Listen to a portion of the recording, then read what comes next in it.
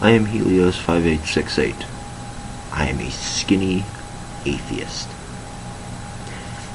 And this morning, I guess you could call it this morning, it is 3 in the morning, 3:37 in the morning, I will be destroying 5:30.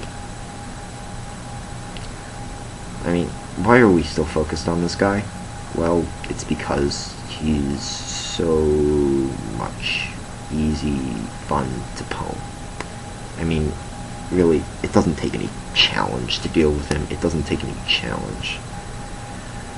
So anyways, put out a video basically talking about his exchanges with SORETA Yuki. Basically, they've been talking for a bit. He challenged SORETA Yuki to a debate about how atheism is allegedly irrational, and then he challenged him to a counter-debate.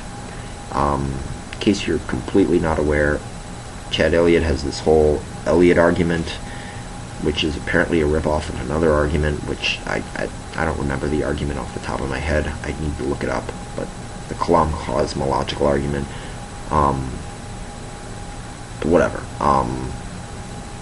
The point is, Chad Eliot is confused as to why this debate should even be occurring. Why debate over, why debate when that argument would prove that there must be a God? And the reason is because, Mr. Eliot, your argument is fundamentally flawed in that respect. I'll show you what I mean in a moment. So, let's walk through the Eliot argument. The Eliot argument basically states, number one, it is impossible for the universe to come out of nothing, for the universe to have sprung out of existence from nothing. Accepted. Nothing can be created out of nothing. 2. The universe could not be eternal. I don't quite agree with this one to all extent, but the fact of the matter is, the Big Bang Theory is very likely. It's very likely that the universe came into existence. We have the background radiation and the red shift of various planets, so yeah, it's quite likely that the universe came into existence at a certain point, which leaves one option. The universe had a cause. Yeah, completely right. And yet here I am still an atheist. What's going on here? Well, look at what actually comes out of that. The universe had a cause. Not that there's a God, the universe had a cause. Well, if you're a Christian, you might be asking, what's the difference? The difference is the size of the Western Hemisphere. I mean, the difference is huge. The difference is miles apart. I mean, that's hugely different. Why? Because this conclusion does not rule out an occurrence extra-universally that caused the universe to come into existence. I'll give you an example, since this is a little weird to accept. Brian Greene. He is a string physicist. He has a series on PBS and a series of books, The Elegant Universe and the Fabric of the Cosmos. I own both of them. He is an awesome dude. Anyways, he explained it like this. He explained a possibility for the universe actually coming into existence, what the Big Bang could have been, in the context of what's called the brain world.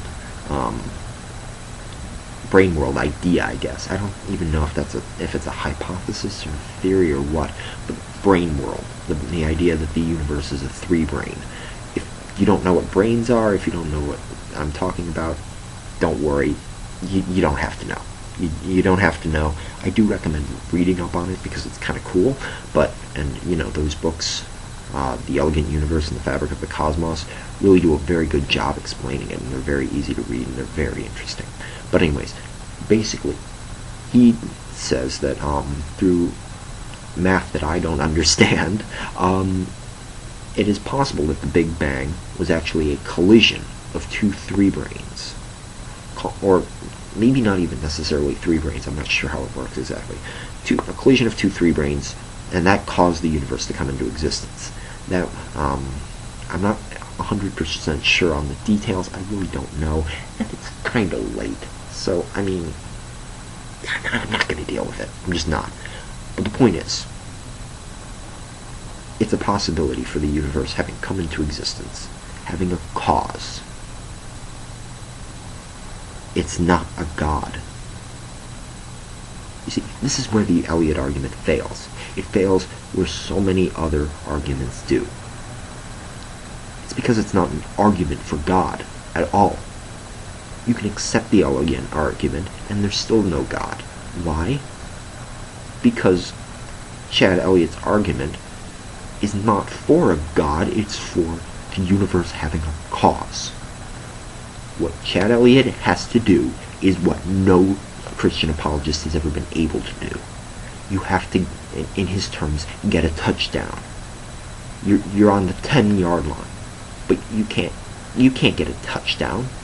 Why? Because you have to overcome one simple fact. It is impossible to prove a God's existence. Either your God is one of two things. One, internally inconsistent.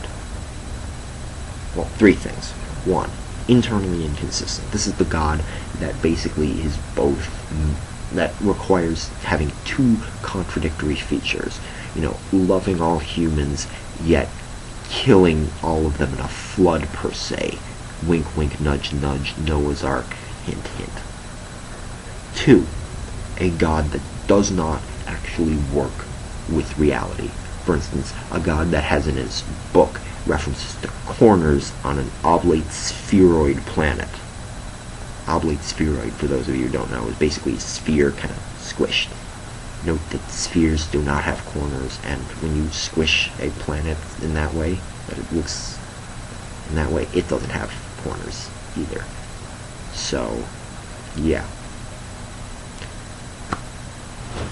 So, yeah, a God that's internally inconsistent, a God that is inconsistent with reality, or three, a God that is an unfalsifiable hypothesis. Impossible to prove and impossible to disprove. Why? Because it doesn't have any effect on reality.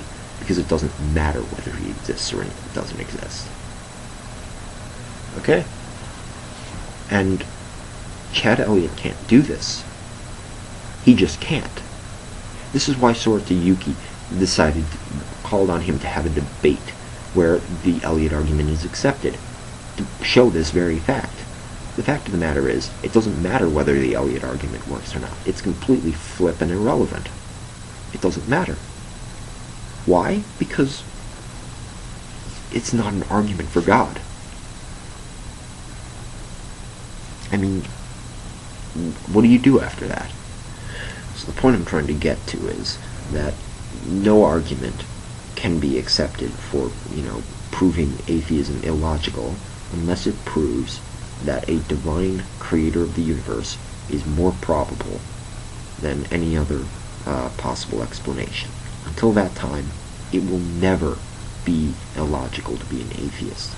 Especially now that material explanations, explanations that are empirically proven by science, are actually more probable than a divine creator. If you can't make the divine creator more probable than naturalistic explanations, then you can't prove atheism to be irrational. You just can't. It's that simple. You just can't do it. Why? Because it isn't irrational. Not accepting the existence of a divine being without some serious proof is not an irrational stance. It's completely rational. It doesn't, if you want to make it, if you want to cast that as irrational, you can't do it. It isn't. Okay? So anyways, it is almost 4 o'clock. I need to go to bed, and I also need to deal with this stupid paper. So, yeah. Whatever. Peace the fuck out. I'll use the Amazing Atheists thing. Sure. Good night.